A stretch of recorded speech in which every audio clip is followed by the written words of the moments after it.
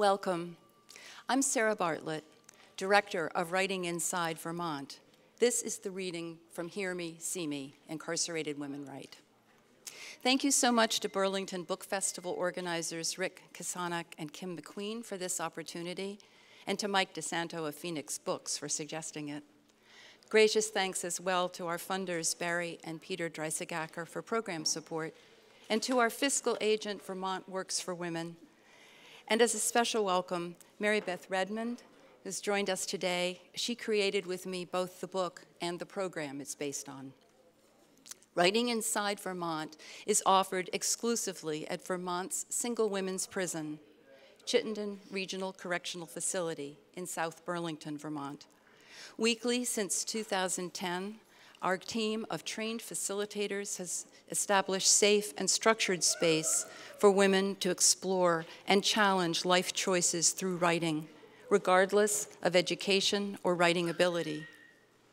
In our work together, we create a community of trust in which women can uniquely be seen and heard for who they truly are. Here, their words are received without judgment, their stories held with compassion, their struggles met with support. Facilitators write alongside inmates as equals in the circle, equally vulnerable in truths shared. By practicing deep and respectful listening, not putting ourselves or one another down, or projecting unfavorably onto one another, we mirror what is strong and true within each of us. In this way, many women experience the validation of their own words and insights, many for the first time. Here we model what research suggests, that expressive, creative activity boosts self-esteem and wellness, pushing self-awareness into new territory. In addition to helping women find their voice, we regularly gather and share their stories beyond the circle. The book, Hear Me, See Me, was invited as an outgrowth of the blog of their writings. You will experience straight from the pen responses to prompts written in 15 to 20 minutes, entirely unedited. These powerful experiences from survivors of every kind of trauma, abuse, and addiction offer the rest of us deep insight and inspiration. A lifeline for many of these women, writing provides an opportunity to come to terms with choices and circumstances that led them to prison in the first place, and hopefully one that continues to remind them how they want to live differently going forward. As you listen, please hold compassion in your hearts for these women returning through this reading to a difficult past time and place. Today, we will use some of our core practices as outlined in your program. Each reader will say her name and read one selection, followed by a single chime while her words filter and settle. You do it louder. You'll use your right hand. A second chime will signal the next reader to say her name and read her selection, and so on for 2 rounds of readings. We ask that you hold silence for their words to resonate and your ears to take them in. Following the final chime, we will invite you to share lines or phrases that have struck you while listening. Paper and pen are at your places for this purpose. After sharing these readback lines, a final chime will signal the end of our reading. A Q&A will be followed by an opportunity to purchase and have your book signed at the table behind the books. If so moved, you are also invited to share on an index card what is stirring in you as a result of today's reading. Please place those anonymous responses into the basket up here. Listening can be hard work. If you need to stretch or step away for a moment, we ask that you do so between readers to help maintain the reverence for our space. And thank you so much for joining us here today. Excuse me, would you have in mind that for some people processing the words is difficult? Could you please, in your nervousness, try to speak more slowly so that we can really fully understand? Thank you so much.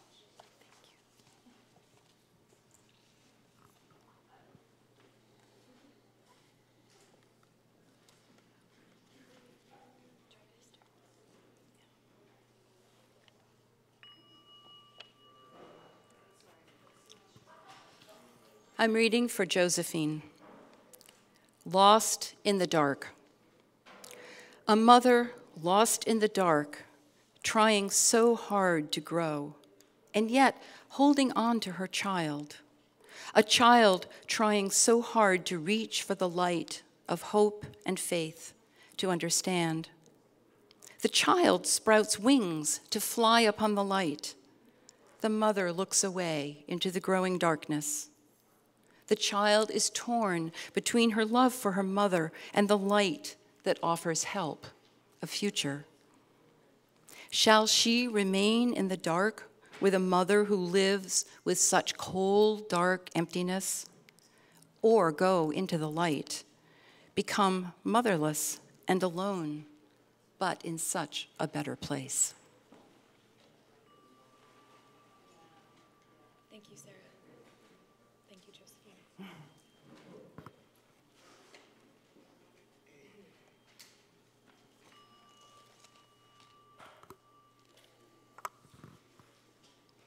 Hi, I'm Elena, and the piece I'm reading for you is called Life Inside. Caged like animals at the zoo, being watched on display, the guards know all that we do, all through the night and day. Sometimes it feels almost as though we're here for their amusement, creatures milling to and fro. None of us are heaven sent. They watch us sleep. They hear us roar. Just our thoughts they can't keep, and life isn't what it was before. We have to watch what we say, be careful what we do. There are times when we play, but usually we're feeling blue. We make a friend, we socialize, but in the end, no one hears us cry. We're in a crowd, but so all alone. Sometimes we get loud when we bitch and moan. We eat bad food, take their medication. We sit and brood, wishing for probation. We aspire to greatness, but we fall just short. We often give much less when we're out of sorts. We live on what we're given, but it's not very much, and it's not really living when you use others as a crutch. We're left with just our souls, which can truly fly free. We all have our goals. We all have our dreams. Thank you, Elena.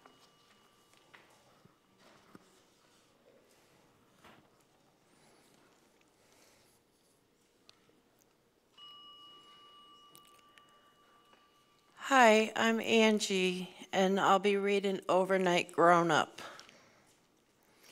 I cut my sister's Barbie's doll's hair and put her toy china in the Easy Bake Oven. The homemade Play-Doh Mom made tasted better than the stuff we bought at Ames. Those big fat crayons they gave us at first didn't break as easy as the thin ones when you smash them with 3 fingers. My mother had a box of dress-up clothes and would ask me who I was, and had I seen her daughter. I'd cry every time and scream, "It's me, Mommy. Don't you know it's me?" When I grew up the next day, I was mad. I became the mom. I became the wife. I became the hired hand. I no longer wanted anyone to know. I always had to put on a show. I ran away, but wouldn't go far, except the time me and a friend stole her parents' car. I liked to read and did so with greed, and found it would give me a way to get everything I'd need. I'm 42, but don't know the same life as you. But when you talk, I can share a story most believe isn't true. I've been through it all, but wished I had not. I wish I'd planned my life with a little more thought.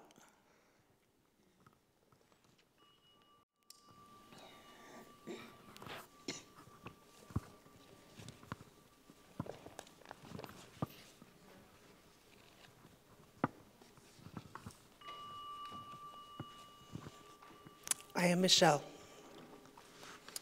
I'm reading today, My Many Layers. Like an onion, my life has many layers.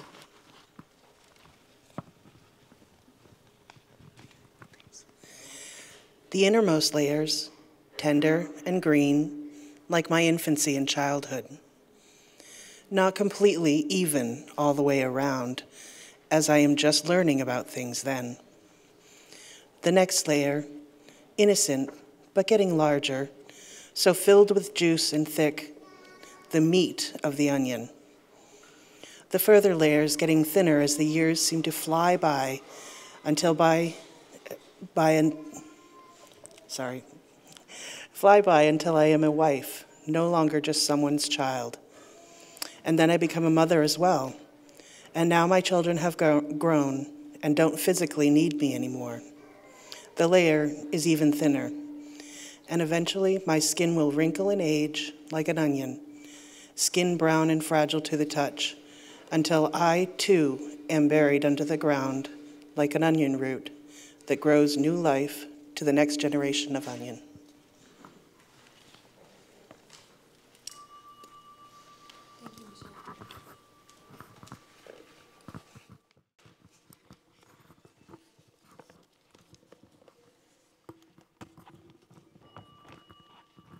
Hi, my name is Tess. Good morning. Thank you. I'm reading I Am Here. God is an ocean of mercy. Collapse into God's arms, and you'll weep like a child. Rumi. It is me, your daughter. I am here in your life. Your grace has given me many blessings. It is me whom you loved, no matter the number of my faults.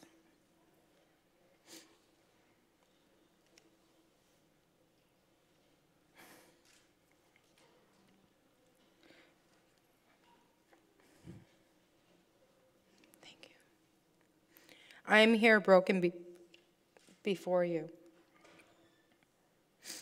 ready to receive your glory.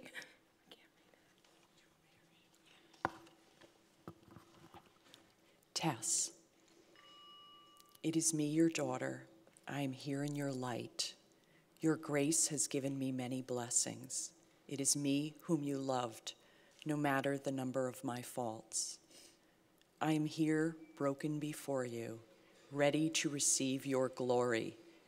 I have taken many paths in this life, which have taught me not to fear you, for you gave me breath, you gave me life. And through these many circumstances, you let me live. I am of love and have been forgiven. Please show me what it is you want from me. I am at your mercy. I am on bended knee, asking for you to hold me, comfort me, show me how to control my fear of the world. Give me the strength, the power to rise from the bondage of my addiction. Clear my path of suffering and give me your love. I am right here, ready to receive it, live in it, breathe it, and give it back to the world.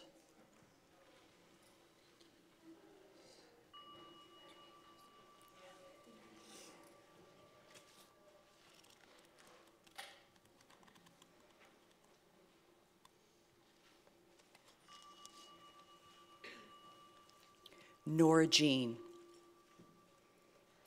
Those of us who survive here by reading scars, finding faults, before they open up and swallow us, talk gingerly.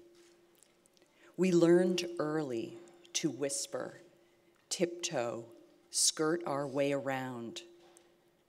We live by losing, love by letting go, enduring the random uprooting. We drown in downpours.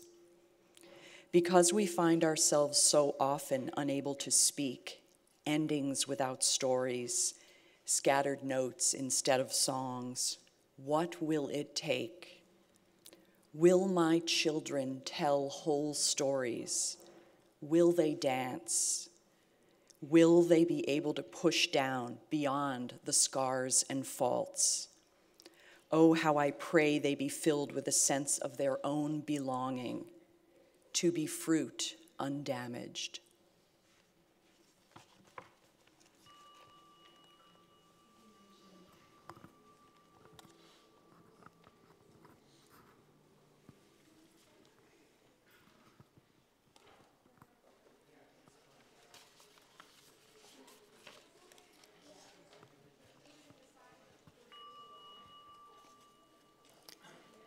I'm reading for Stacy.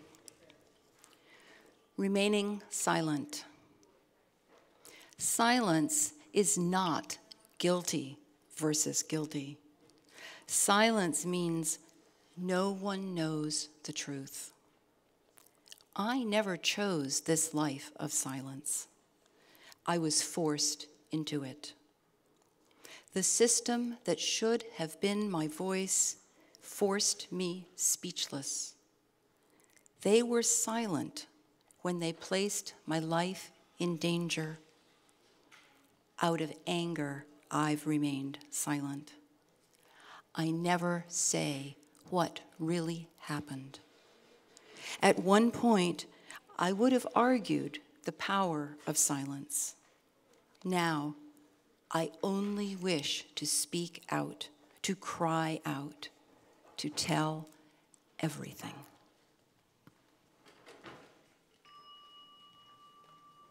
Thank you, Stacy.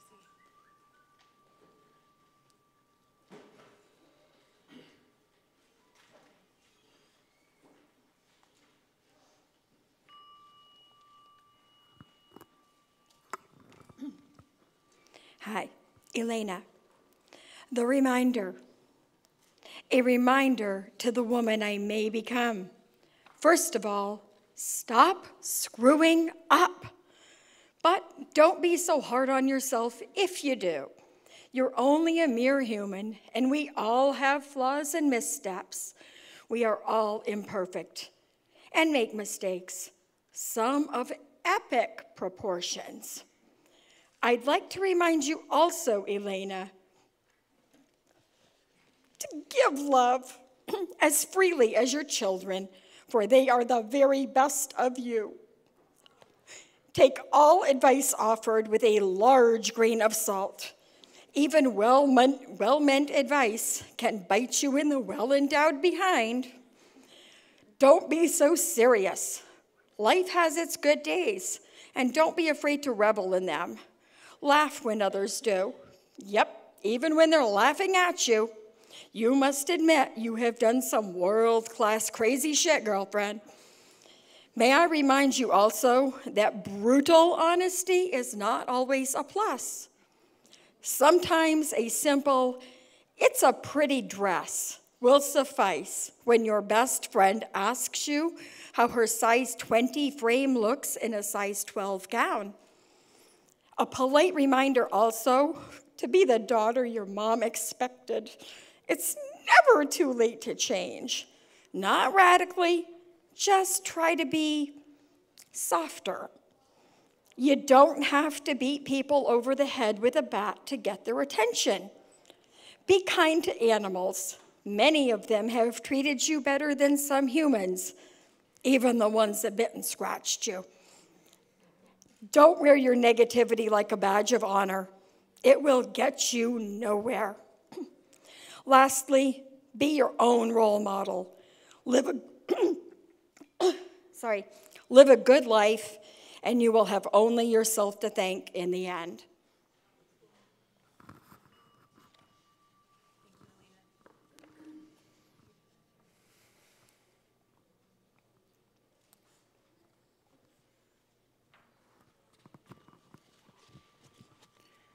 Hey, I'm Angie, and I'm going to read Seamus. She was just 15 and knew what she wanted to do. That she is me. I knew I wanted to teach young children. I had worked at this daycare for 2 summers now, and once a week and vacations during the school year. I loved my job working as the one-to-one aide with Seamus. He was a wonderful little boy to work with. He had autism, and the teachers didn't really like working with him a lot. They tried to treat him like a baby, even though he was 5. They made him be in the 2-year-old classroom because of his special needs. They put him in diapers and wouldn't let him play with the others for fear he'd hit them or something worse. I tried to include him whenever I could get away with it. He never hit me, and he never hit any of the other children. The teachers that weren't the best and would yell or be rough got hit a lot. With me, he'd smile and sometimes squeal out something like, "Dur, dur, dur, dur." He couldn't speak other than stuff like that, but I could tell what he wanted. When we went for walks, they put him in a baby carriage. I hated that, and so did he. I was so glad when I went to a different daycare to work, and surprisingly, his parents moved him there too. This daycare was more into including all kids. He got to be in the 4 to 6-year-old class. He worked on potty training and no more baby carriage. He walked on the rope the same as the others. He was encouraged to do his best in whatever other children did. He wasn't treated like a baby anymore, and I was so glad to see how much he grew. He was doing everything I knew he could do, and even though he needed a little more help than the others, I knew he was happy. I miss him so much.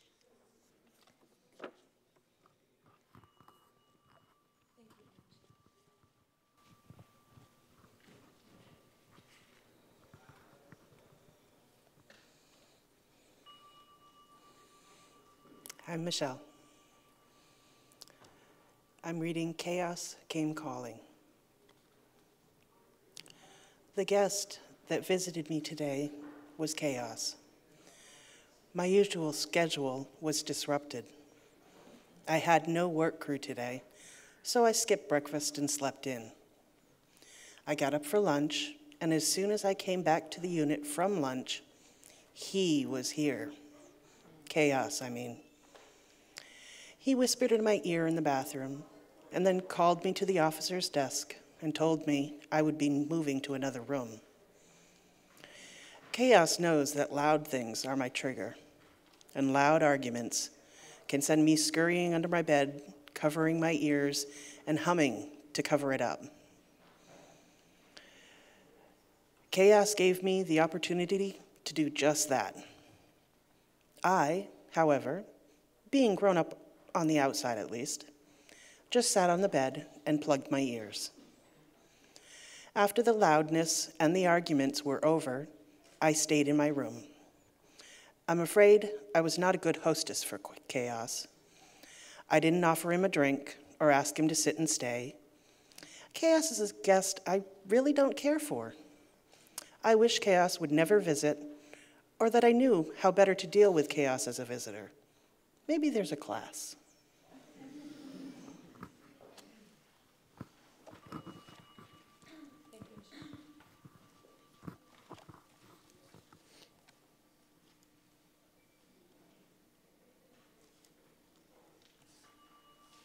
Hi, I'm Tess. Holding on, letting go. My past has shadowed my heart. My moon dipped so low that when night broke, it left a trail behind so dark that it kept me far away from what was right. In letting go of the past abuse, the things that left me feeling I didn't belong in my world, I'm letting go of the pain and hurt. The men who told me I would always be falling short of my dreams. I'm letting go of the possibility that I may not live through another relapse. I'm holding on to life, the chance to challenge myself to live and become what I couldn't, because I now can. I'm holding on to the memories that keep me moving forward, knowing I left my imprint on so many hearts. I'm holding on to every last encouraging word another speaks to me. I'm holding on because tomorrow is never promised.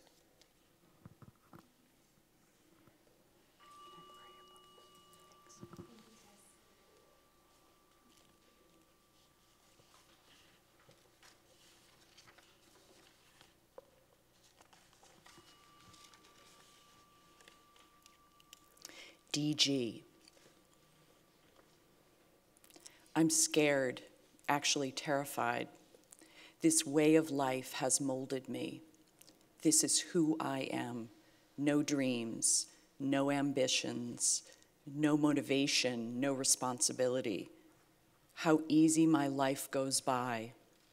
My other love, my first love, the one I gave away, her nose up to the window, watching me drive away, crying for me, the only one that can comfort her, and I still drive away.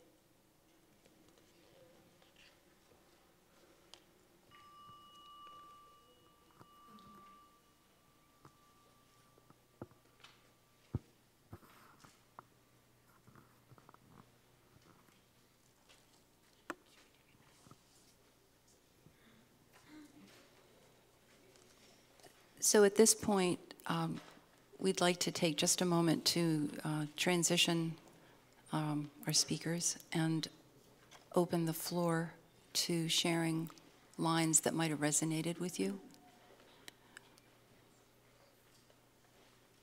I think we have, some mics around the room. So the trick to doing readback lines is to say them slowly and loudly, and to leave a little space between you and the next person. Believe it or not, we're not in a race, so we can take our time and let the words hang in the air.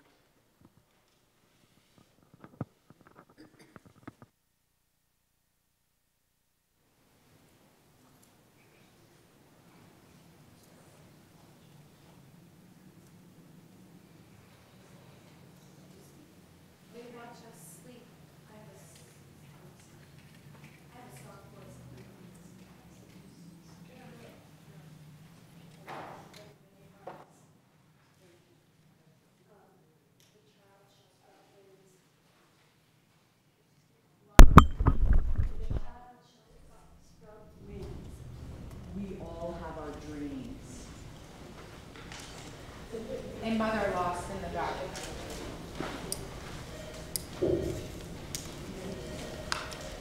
It's me, Mommy. My moon dipped so low.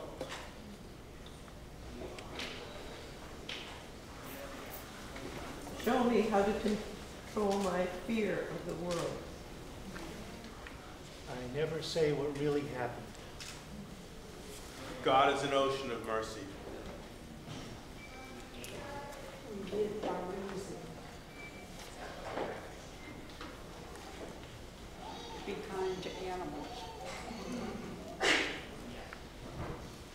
Will my children tell whole stories?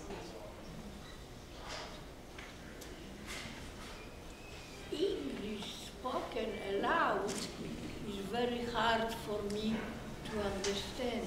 I rather embrace English written. This I can much better to understand. When I grew up the next day. Reading scars. The light that offers help. No matter the number of my faults. Mom, one hard Seamus, he was doing everything I knew he could do. I am here. This way of life has moved. I pray for a sense of my children. I pray for my children's sense of their own belonging. Receive it and give it back to the world. It's me, Mommy. Covering my ears and humming. Innermost layers, tender and creamy. Try to be softer. We all have dreams. Onion root grows new life. Well, tomorrow is never promised. Do.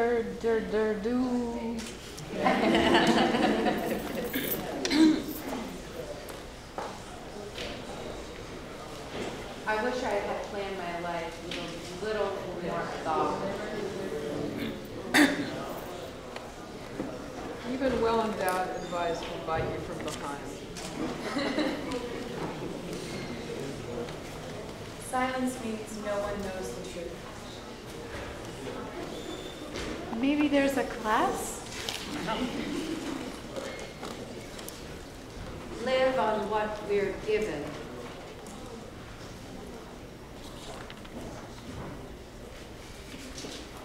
And then I become a mother myself.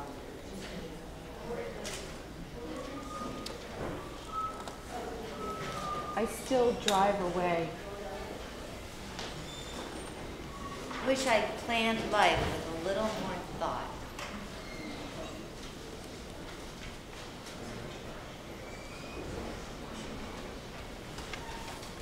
I think we'll transition now and give these amazing women a huge round of applause.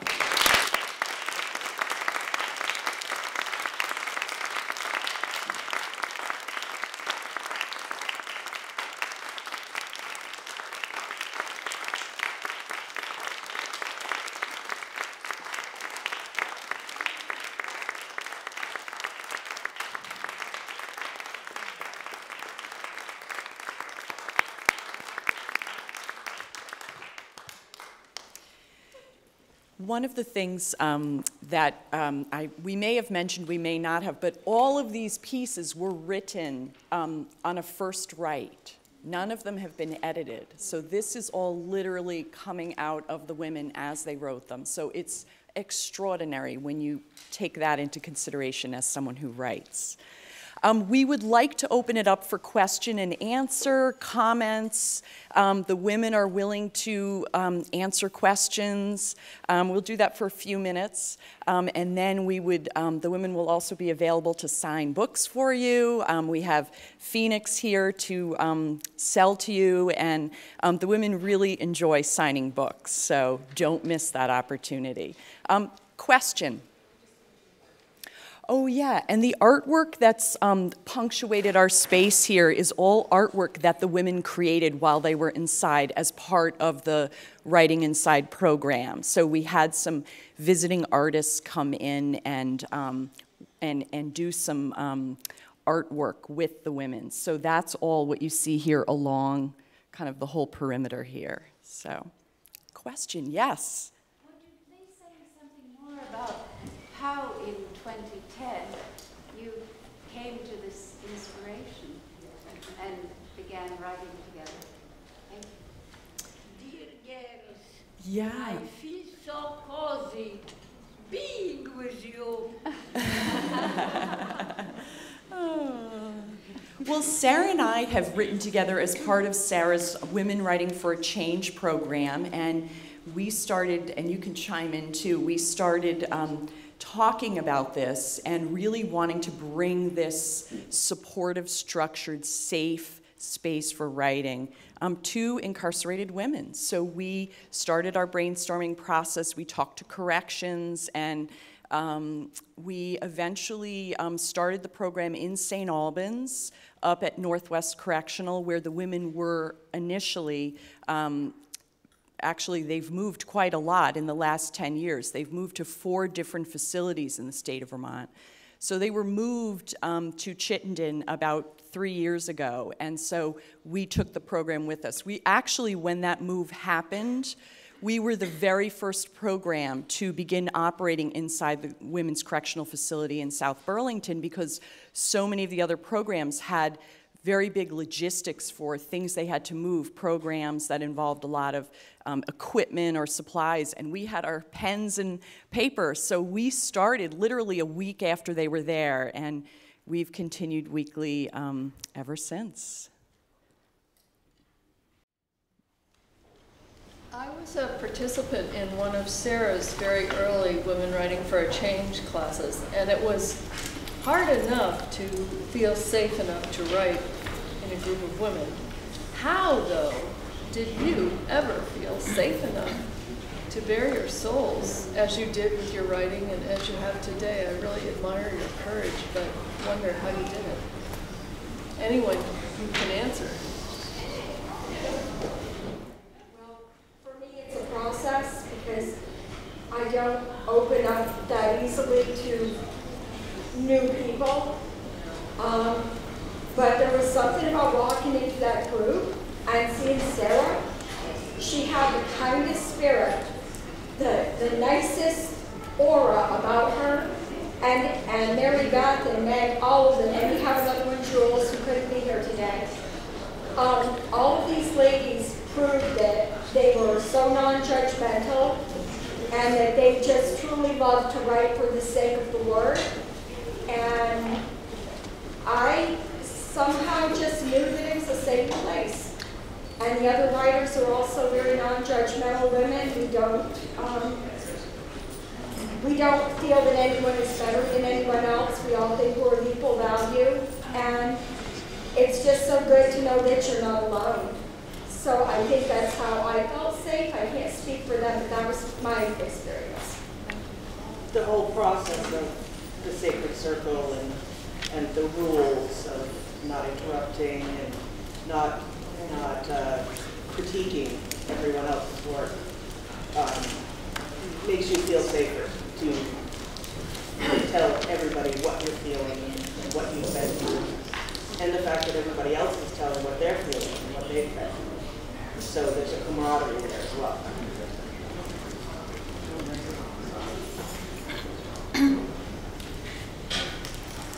I just have been wondering if your writing has been a vehicle for you to be able to communicate with people in your family, children, partners, parents. Tessie. For me, my writing has been an outlet for me, with my family, with my children. It was a way for me to release what was inside me. I'm a really emotional person, so I'll cry very easily. So for me, grabbing a pen and a piece of paper is just really easy, and then sharing it. It comes easy to do that and to share. This is a big change.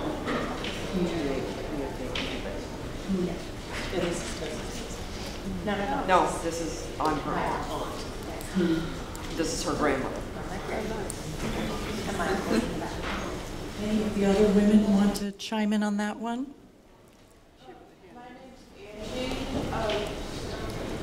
One of the things that the writing group let me start doing was to express myself in other ways than my anger issues and more ways I was managing things. I spent a lot of time in segregation, but the group became an important part for me, and I started expressing myself in other ways and rebuilt my talents for art and writing, and it encouraged me, and I grew with it, and I'm writing a book now, and my family sees some of my writings now, and I openly talk about some of the bad things that happened growing up and some of the good things, and they're not giving me any slack about it. They're seeing it, and they're encouraging me and saying, don't hold back and continue to write. And so I'm continuing to write, and there's going to be a book out. And I'm just growing. I'm changing my life, and it started in this group. one of the things that Sarah and I felt really strongly about was creating a blog so that the women's writings would anonymously be put out to the wider world as a way to really change perceptions about who incarcerated women are. And so we have had numerous examples of family members emailing us and saying, wow, I'm really seeing the changes in my daughter, my sister, my brother, you know, through their writing. So it's been an amazing, we've had a couple of family reconnections as a result, family members who had kind of written off their kin and have reconnected because they read the writing and were moved by it and felt and saw the change. And can we access the blog through Writing Inside Vermont? Yes, writinginsidevt.com. Yes. Another question, comment? Yeah. I'm Andrea Rand. I'm new to Vermont from Maine. I wrote this book, The Rockstars ABC Book of Meditation and Memories. It was published by Turnkey Press, self-published. And unfortunately, the publisher has gone out of business. It's still available on Amazon. You know, it's more valuable because there's fewer of them around. But this is the copy I gave my son. What it does is it's written down quotes. It came about as a job loss. And as I say here, so it's an inspirational book that offers self-help without being preachy. And to write out your thoughts and to do writing. Every day I was a journal writer my whole life. And to encourage writing or artwork. My dad did all the artwork in the book. Great. And I'm also doing a nonprofit organization called Action-Based Care, where the philosophy is to do an action-based activity to get out your anger and your depression. Great, thank you very much. Another question or comment for the women? Yes. I heard that a couple people weren't here. Is the group about 10 women, something of that size? And are you encouraged to write on your own, or do you mostly write during the class session? Sarah, you want to answer that? A question about the size of the group and whether women just write in the group or outside of the group. So there are actually two different groups now.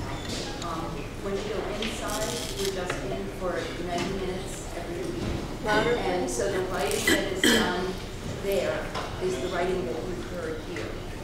And it's not changed in any way, it's just done on the spot. And the group size can range, I mean, it depends on a lot of things.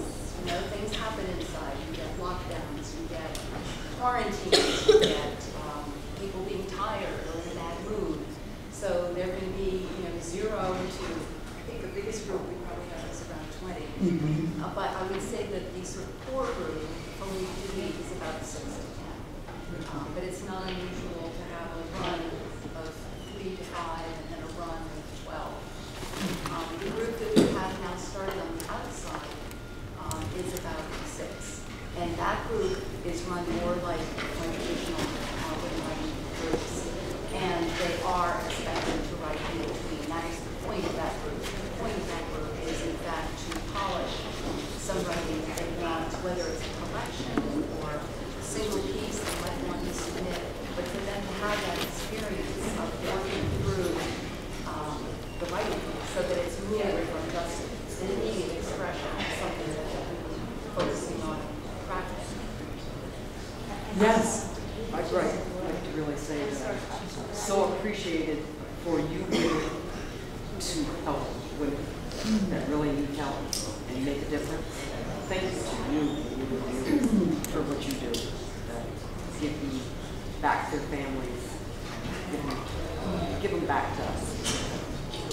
It's all about family. And I love my family and I want my family. Thank you. Sarah and I would often say that we got more out of the group than the women. I mean, truly, it's an incredible thing to walk into a space where you are in a trusting place. And Sarah and I write vulnerably as well about our lives and our struggles with self-esteem and everything. So it's an amazing thing to be in a space where you can be really honest about what you're grappling with in your life. And in some cases, this group is a place to be more honest than anywhere else in my life. So it's really a blessing for us as well. But thank you. It does make me want to say, though, that the agreements, which I think Michelle referred to, we have a set of circle agreements that we read every week in the course of our being together.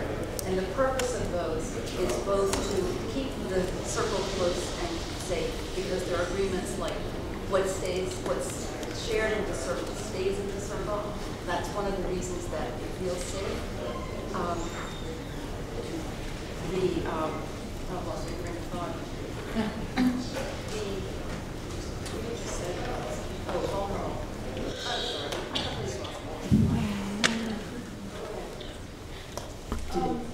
In the group, you never knew what was going to come out in the writing. Like, some people could be like all serious and emotional, really in depth, and like, then I come out with trapping the Easter Bunny with a conibear trap. Oh my God, it was so funny. I remember that, right? Or a story about my daddy farting in a car or something. And you never knew and where the writing was going to go, and it was all included, and it was really great. We could get humor, or we could get really sadness. We could get all kinds of emotion. We could spend time laughing during the group. I mean, just when we were reading and sharing, we could go from tears to laughing to all serious to scared. You never knew. But we had a rule that you couldn't be like violent or like sexually provocative and stuff like that. That's what. Yes, question in the back. Oh. Thank you, Mom. I want to know, how long did you Say that a little louder.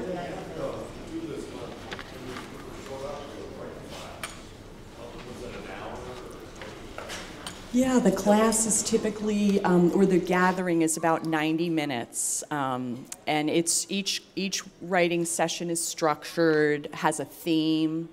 We usually use a piece of poetry as a jumping off point. Do you want to add anything, Sarah? Well, I remembered what I was saying. Oh, okay, good. The reason we say these agreements is to keep the circle safe and to keep it from sliding into therapy or sliding into sort of confessional time. You know, it's really important that the writing is the focus, and even though the process of writing can be very therapeutic, as everyone has attested, it's helped them grow, it's helped them re-examine their choices, that's the point. But the purpose of these agreements is to keep a structure in place so that it doesn't become a scary place and that we don't send them back to their cells somehow open and bleeding. You know, we're very careful to close it up again, and I just wanted to be very responsible. Yeah, there was a young woman, yeah.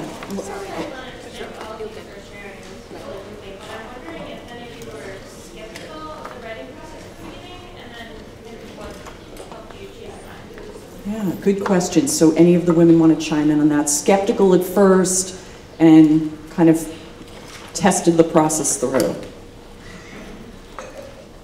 Well, for me personally, I'm always skeptical of people I don't know. Just my lovely, untrusting nature, I guess. You know, if I go to a restaurant, I sit with my wall against my back against the wall because I'm afraid the waitress is going to stab me with a steak knife or something. You know, so I'm always skeptical. But I've got to say that after that first class, I knew, you know, reading the circle agreements and being non-judgmental and seeing these women smile and cry and just and just being so free with their words, you know, it amazed me. And I thought, well, hell, if they can do it, I can do it. You know, but I've been writing since I was 14, and I'm now not 14, clearly. So having been somewhat of a writer for so many years, skepticism in writing was not a factor. It was my skepticism of writing in public forums. Share my work with anybody outside my immediate family. But it's a great experience to have, even to have been in jail. I feel very blessed. I learned a lot about life, about people, about me, about writing, thanks to these ladies. And it really was a very positive thing in my life. So I think most of these ladies would agree that this group was a true blessing in their life. And just thank you to everybody. One of the women who was going to read with us today, but we had miscommunication with her parole officer, was a beautiful example. She would never in her wildest dreams have thought to come to a writing group. But there was a woman who had come, who is now her roommate, and said, I think you really like this group. And she had actually been in prison with us before. It wasn't until about 2 years ago that she stuck her feet in, and she has not left the circle. She'll be writing with us on the outside now that she's out, but she, I mean, it just became her lifeline. You could see the growth in her own self from those early writings to now. It's been really dramatic. So she would have been the perfect person to answer that question. There are so few non-judgmental spaces in our worlds, you know, so this, I think that's what I hear always over and over from the women is what they deeply appreciate is the lack of judgment, the welcoming of all voices. Really, really important. Yes? Well, I'm glad you made that statement. Am I correct in assuming this is in no way an English class? I mean, even as in high school, teaching English, it was an issue of you know, hurting somebody's feelings. So nothing is corrected in any way. Nothing is corrected with one exception. We did have a writer whose spelling was very inventive, and in order to include some of her pieces in the book, we did take the liberty of making them recognizable, because out of context, some of her writing wouldn't make sense, the spelling. She also suffered from dyslexia, so everything was phonetically spelled. So she would write on the bottom of her paper, please spell check for me. You know, like she had a sense of pride, like I want people to understand this and hear my voice. So we would help her out in that regard. One or two more questions, yeah, or comments. Not a question, but I've been to a writing group that happens with mentors and I'm so impressed with the listening that goes on. And I think that is modeled in the group. People listen to it. And that's not going to happen in real life. So that's a learning that's going on.